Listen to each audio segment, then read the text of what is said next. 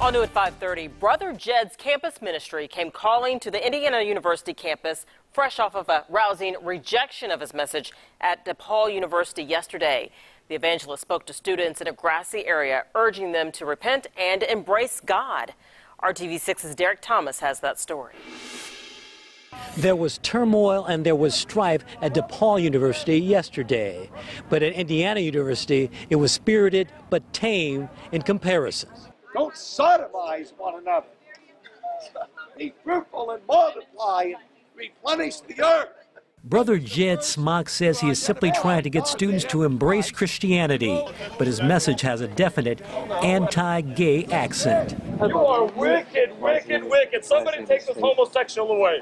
Mikhail Savinko is one of the young evangelists who travel with Brother Jed, who seem to enjoy rallying up the students. When people allow this to continue, when they don't stand up and try and drown him out, they are aiding and abetting him. He is coming into this campus, our campus, and harming people, doing very real harm. I don't agree with the hatred that he's preaching, like saying like, oh, God hates homos and all this stuff. Like, no, he doesn't. That's not true. That's not what Christianity is about. It is difficult to determine if any harm was done at IU, but there was quite a ruckus at DePaul.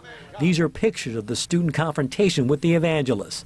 Mock is proud of what they did. I considered yesterday successful because we made Christianity an issue. And some of those students are going to think about why just 5 preachers got the whole campus so upset. A lot of it can sound hateful, but I think in his heart he means to be loving.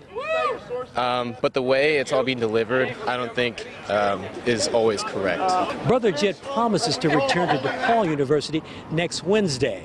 He hopes to get a better reception. In Bloomington, Derek Thomas, RTV6. Brother Jed travels to 35 campuses a year. The 72-year-old preacher usually has a team of 4 young evangelists on those trips.